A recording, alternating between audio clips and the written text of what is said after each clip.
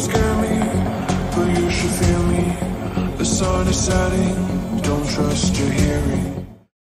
This video is not meant to accuse, but to inform the public. This is all just information I have found online that I'm putting into a video. Also, a trigger warning. I'm going to be talking about kidnapping or child abduction, so please take care of yourself if that's a hard topic for you. Sofia Lucerno Juarez was born on February 5th, 1998. She had black hair and brown eyes, with a mole under one eye. Her parents were Maria Juarez and Andres Gutierrez Abrahan.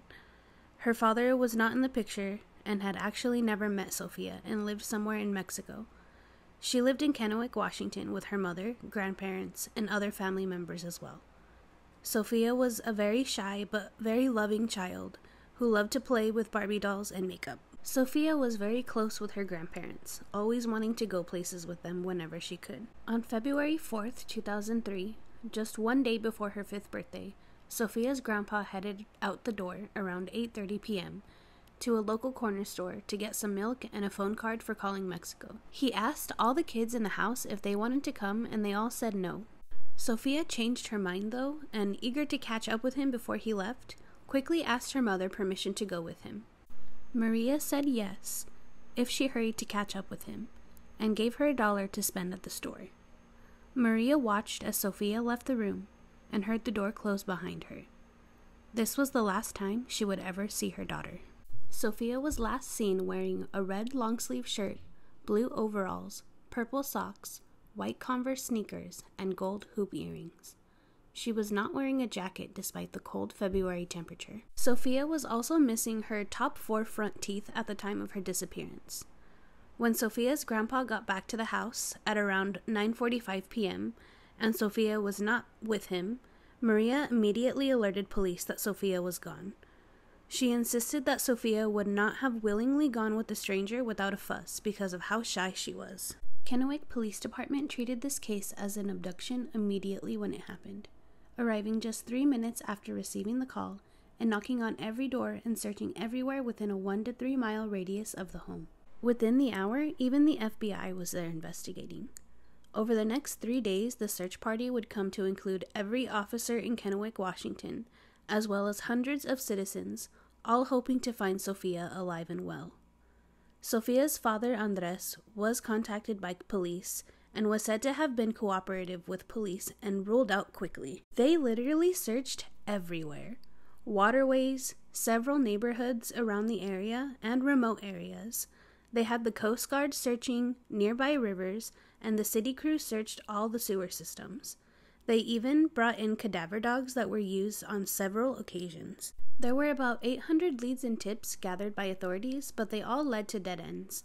This included 144 out-of-the-area sightings that were all investigated.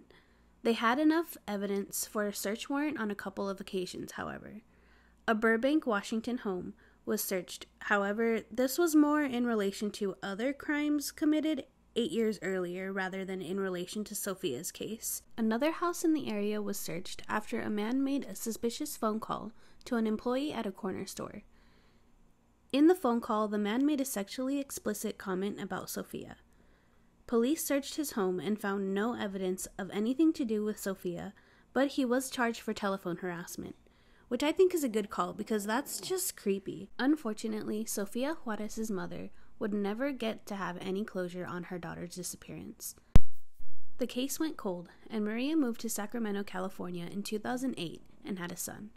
Only a year later, on January 10th, 2009, a few days after the anniversary of Sofia's disappearance, Maria died of medical complications. There was no news about the case at all for years. That is, until April of 2021. On April 27th, 2021, the Mexican YouTube channel Acá y Allá posted a video of some of their usual content. They sometimes go to the city and ask the local dwellers random questions. Sometimes these people are homeless people who dwell in the area, sometimes travelers just passing through, but it usually makes for some decent content. In this video, they talk to a woman who seemed to not want to talk to the guys, but later seems in a better mood and decides to play along. He asks her some random trivia-like questions, and she doesn't know the answer to most of them. He asks her a question about the solar system, and she gets a little flustered, saying at one point that she's not good with math and things like that. He then asks her what she'd like him to ask her, and she answers something based in reality with an irritated expression on her face. The interviewer sits down and asks the woman how old she is.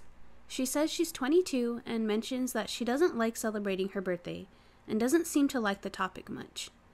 She then says she'd like to say hi to her grandma and her grandpa who live on the other side, meaning the US, saying that if they're watching to come save her because she's been kidnapped.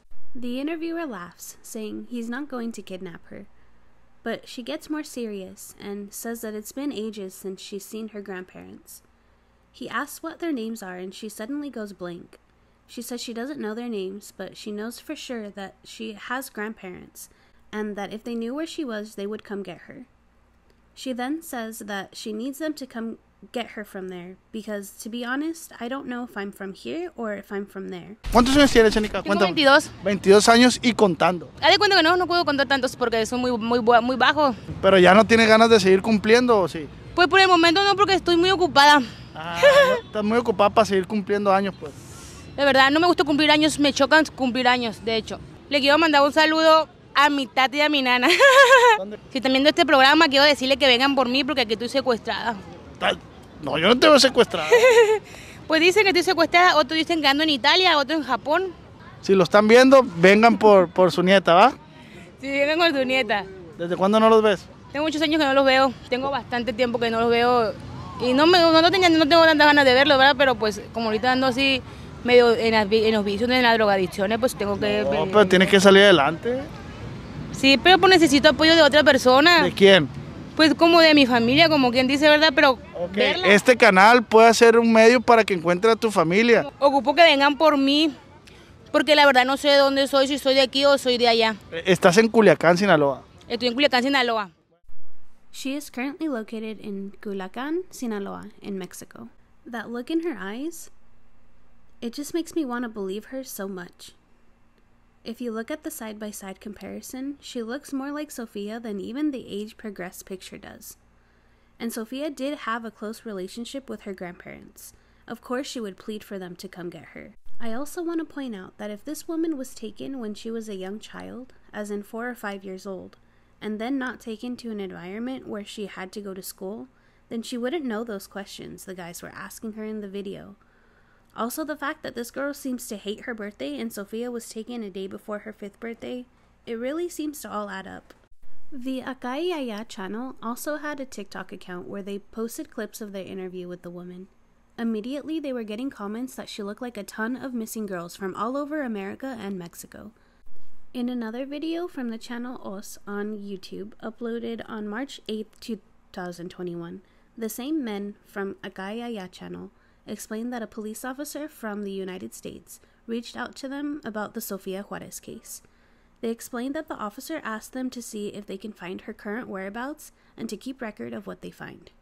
The men seem to take this task very seriously. In this same video, they ask around the same part of town as they found her the first time. A local vendor says she always sees her around, but has not seen her in about a month. This would mean that she hasn't really been seen in that area since the time of the initial interview.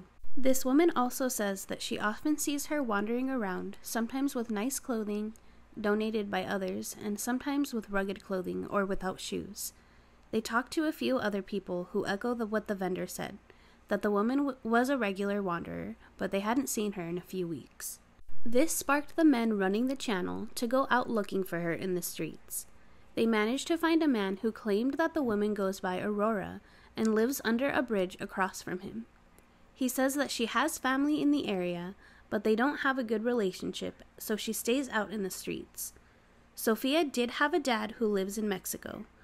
I don't believe they were able to find the woman during this search, however. May 8, 2021, Acá y Allá uploaded a video where they break down exactly what happened in their search for Sofia Juarez. They did not intentionally set out to find someone like this, and it seemed like a genuine call for help from the woman that they spoke to. They also explained how they were able to link the Sofia case with the woman. An officer from Kennewick Police Department reached out to them via Instagram. They did not take it seriously until they could confirm that it was an actual officer and they have been in contact since then. This case is now officially open again, and hopefully we can bring Sofia home soon, or at the very least confirm if this was in fact Sofia or not.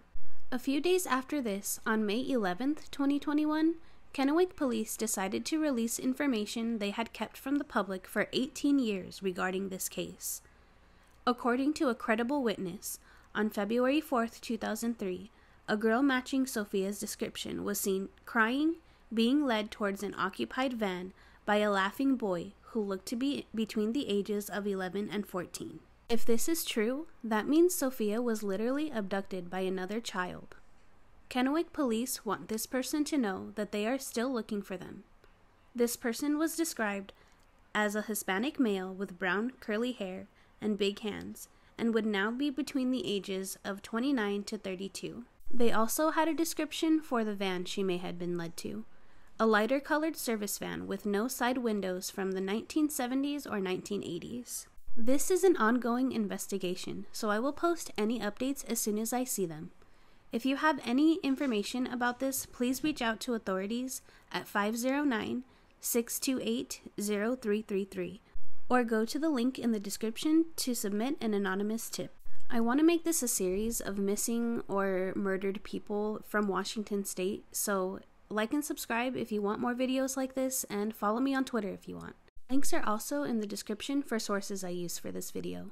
Let me know what you think in the comments below. Thanks for watching.